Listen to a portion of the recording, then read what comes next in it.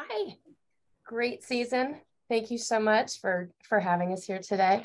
Thank you for being here. Oh, it's a pleasure, absolute pleasure. I love the show. I went through it all yesterday and it was amazing. It was so great to see the arc of the characters and see everyone and all. So my first question is, the show covers a lot of really sensitive topics and things that are really timely to teenage years and parenting relationships. And, from self-harm, body positivity, peer pressure, teen sex. I guess, and this question is for both of you, what did you feel was the most important one of those that really needed to be handled and focused on and addressed? I don't know, what do you think? Well, yeah, I wouldn't say that any one of them weighs more, because I think to each person going through something like that, it can be the center of their trauma.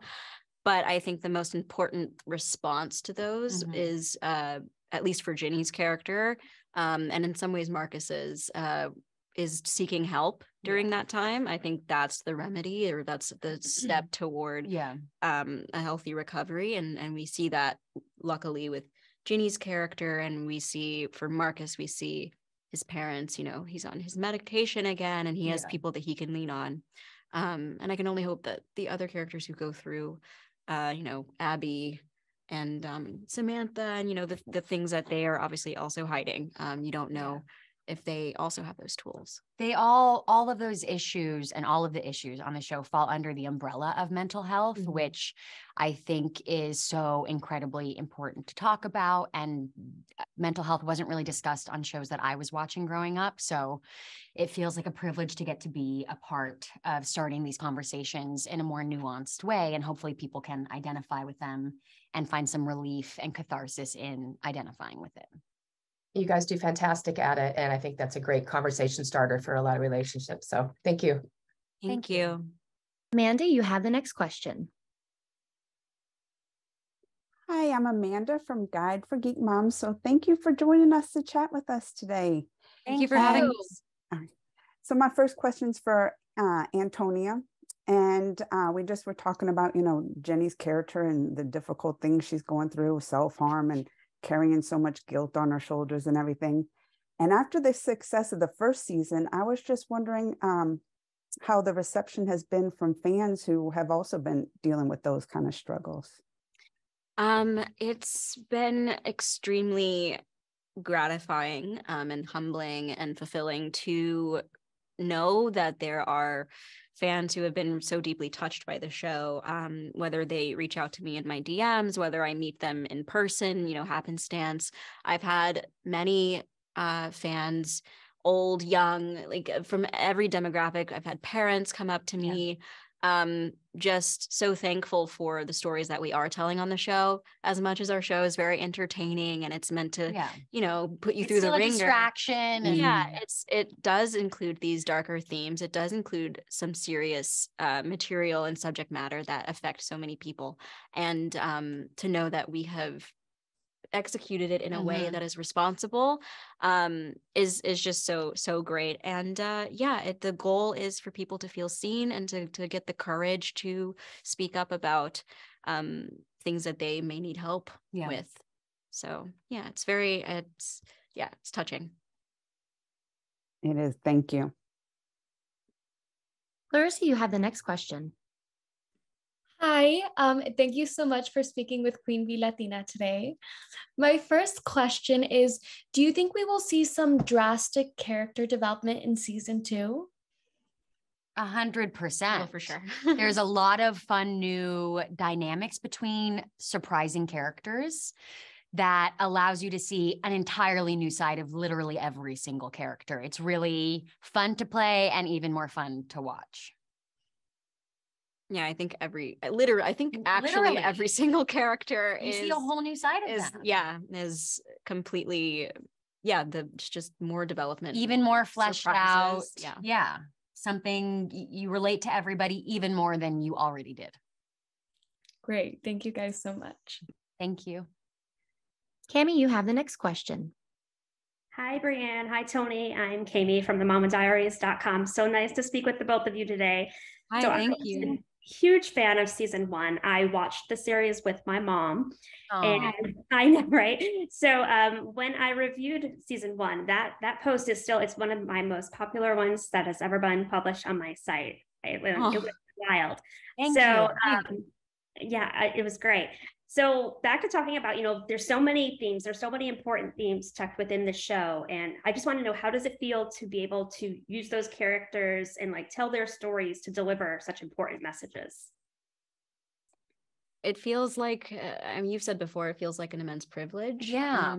It's a responsibility that we have. And I feel so grateful to be on a set and on a show with creators who are conscientious of that. I know we work alongside Mental Health America whenever we have to touch on the mental health aspects of the show, and so they ensure that we don't over sensationalize things, that we don't, because I think things can become glamorized a lot in Hollywood to where it's trivial, to where these very real struggles that people go through become a trend or become and that's not at all the point of why we include it in our show. And so it feels like an immense responsibility that we have to give it to do it justice, and to be respectful. As an actor, it's an honor to get to be a part of something that's art and argument, that it's not just the show is not just escapism, and it's not just a distraction, which I think are two wonderful things in itself. And I watch plenty of things for that exact reason, because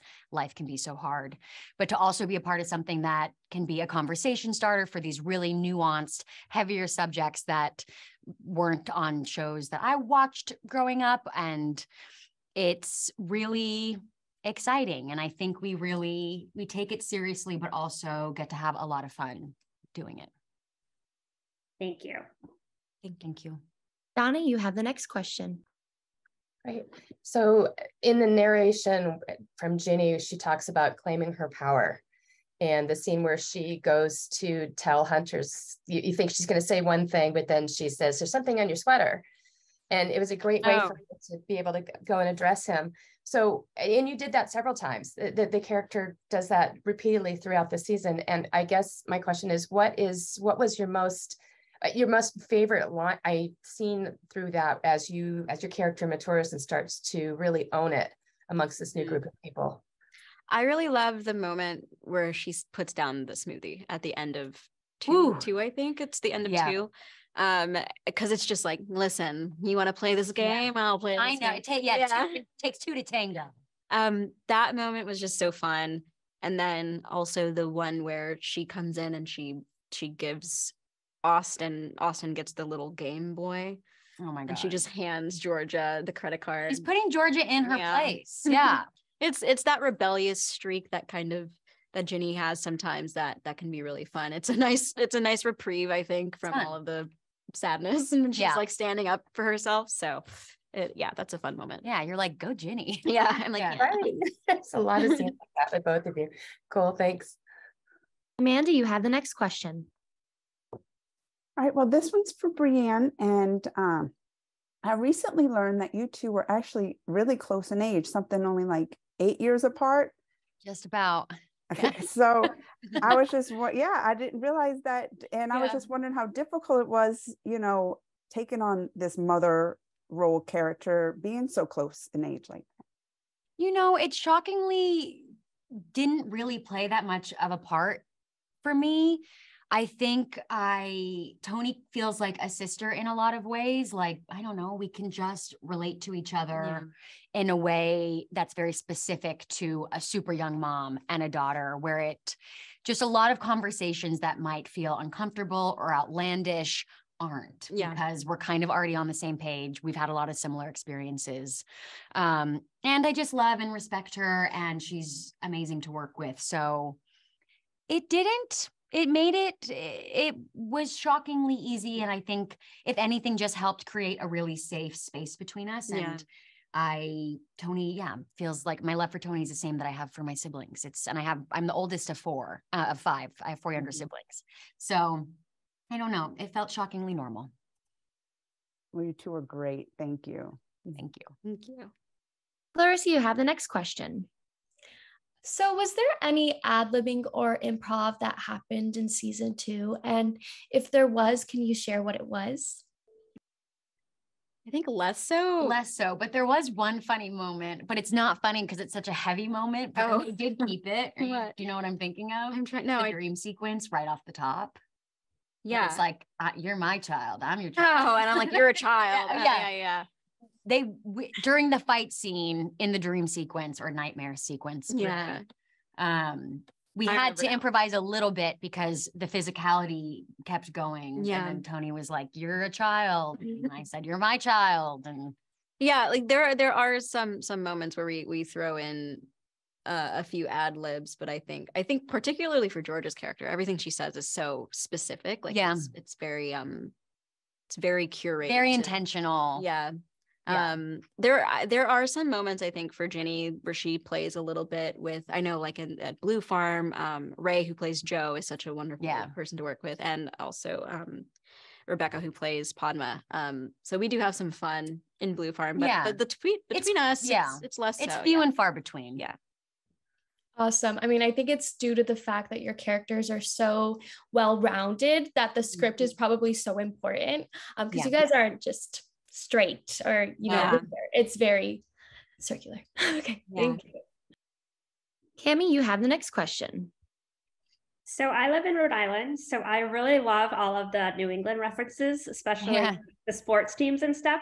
So I need to know, you had those like vintage Fenway seats in your house, and then you moved them to the office, and that was very savvy. Were they real? Probably not, but were they replicas? It's a good question. I do not know the answer to that. I don't know.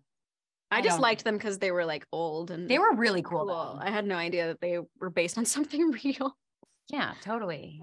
I'm sorry. I don't know. I loved them though. They were super cool.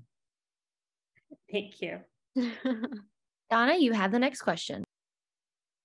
So in the last roundtable, we learned that there was karaoke and other fun things that took place because you guys filmed during COVID.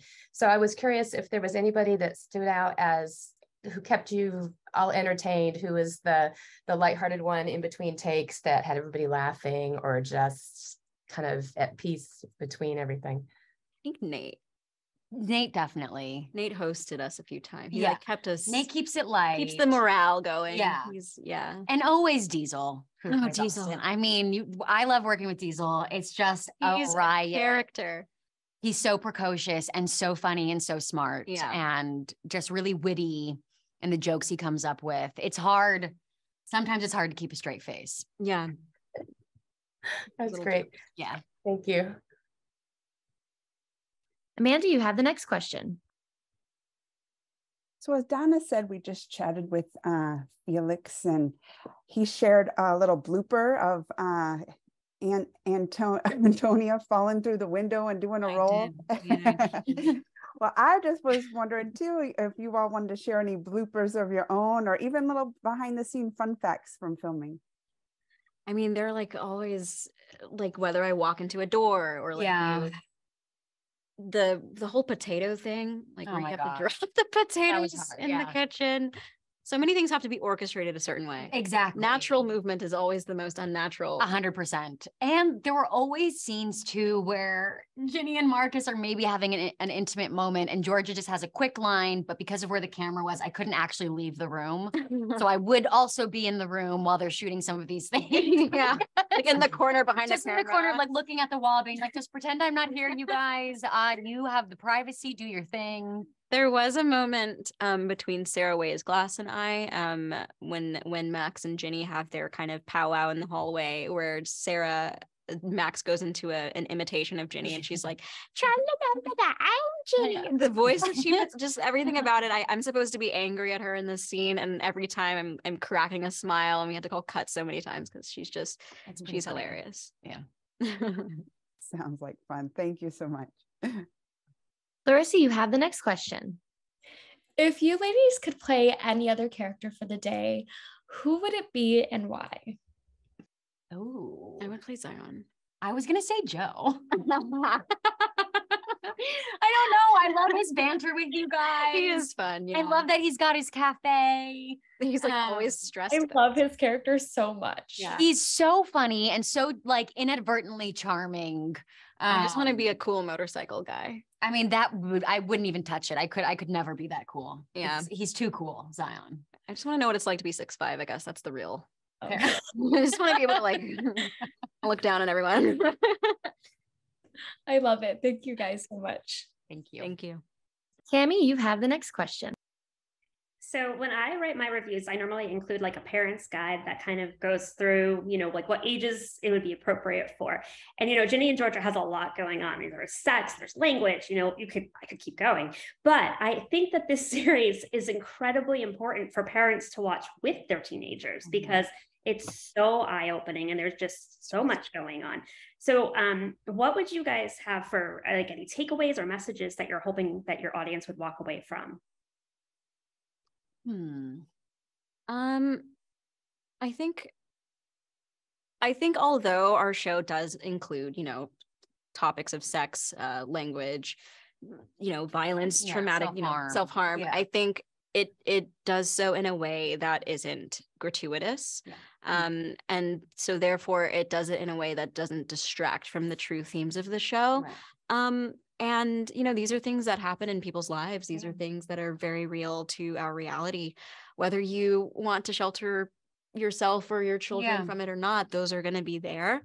And so because we aren't so gratuitous with these elements of our show, I think it's all the more important to watch and be able to, engage with your family, with your children on a level that might not have been reachable without it.